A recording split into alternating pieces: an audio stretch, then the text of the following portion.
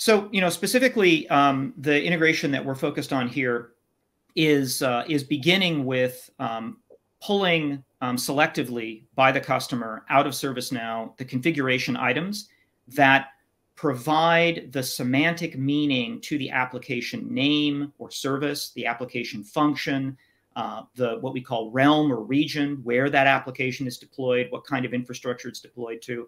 We want to pull that data out of ServiceNow so that the dependency map that we're building and sustaining and managing has the correctly synced information from all of the various workflows and people that drive it in ServiceNow. So that's what you see at the top, is us pulling those application labels over into our observation and then our map.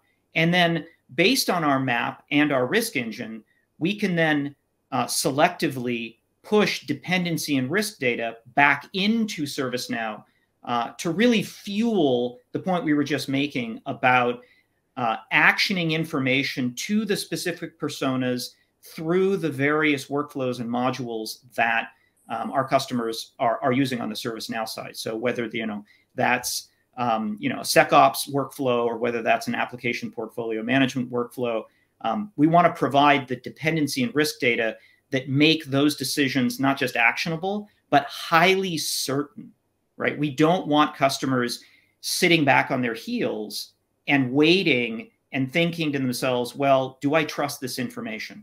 You can trust this information because it's just come hot off the presses. It's literally, you can go into the relationship cloud dependency map, and we have a real-time view of that application service, not just a static mapping between resources.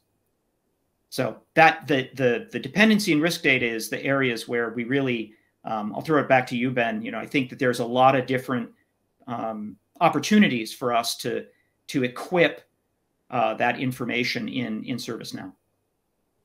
Yeah, absolutely. We were talking earlier about how we were going to draw those diagrams, right? It doesn't sound like a super interesting use case, but being able to figure out the connections between different components of your application is actually a lot more challenging than you think.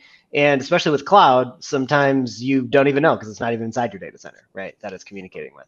So being able to fill in these gaps, if you will, and then being able to assign configuration compliance to some of them, whether that's data going in and out or whether that's network device configuration or equipment configuration that you're observing over the wire, then we can now start to say, as an enterprise architect or as an app owner, hey, here's the areas where I'm at risk. Here's the areas where I'm doing well, my compliance is in check. And then I can start to build mitigation plans around, sometimes that's around changing employee behavior or changing contractor behavior or something like that with your application. So these are things that are now going to be able to be discovered by us. And now that enterprise architect has a direct conduit into the live environment, they can respond to things a lot quicker.